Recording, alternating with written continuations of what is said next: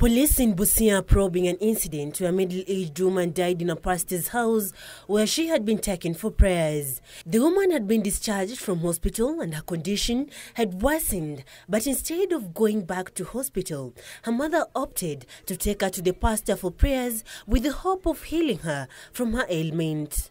Ilikuwa amekuja tu kusaidia. Huyu mama alikuwa hana hata pesa ya kupelekea huyo mtoto hospitali.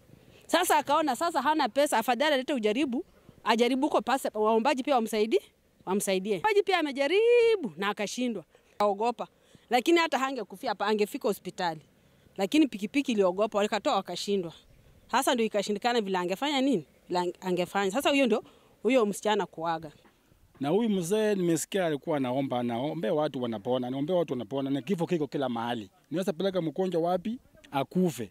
Si ati huyu bishop ndio ameua huyu. Bishop alikuwa anajaribu lakini msichana alikuwa ameisha. The pastor, said to be from Roho of Winnie Church, distancing himself from the incident, said he later found out that the lady was anemic and had only prayed for her following a request from the mother. Na kumbe wakati yake ilikuwa ugonjwa umeshidi. Najaribu kuombea lakini naona kama nguvu imekishia kwa mwili kabisa. Na mwenyewe anasema alitoa hospitali jana.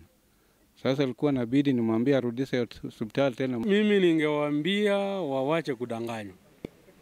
Wawache kudanganywa kukuja nyumba za nyuma kuombewa.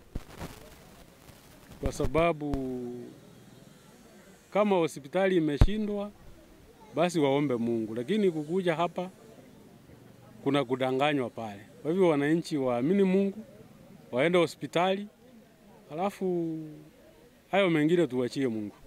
Reporting for Channel 1 News, I'm Sarafina Robi.